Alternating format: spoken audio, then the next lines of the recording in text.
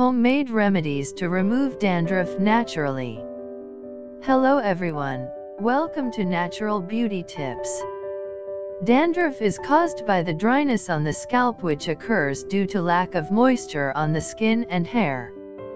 It also grows with lack of hair care. When the sebum on the scalp hardens in cold weather, it forms dandruff and it often sheds from the hair into the clothes. If the issue of the dandruff is severe, one must consult a dermatologist. Moreover, if it's not that serious, here are some of the easiest homemade recipes. Follow them properly and make sure not to miss any of the steps. Method to remove dandruff naturally.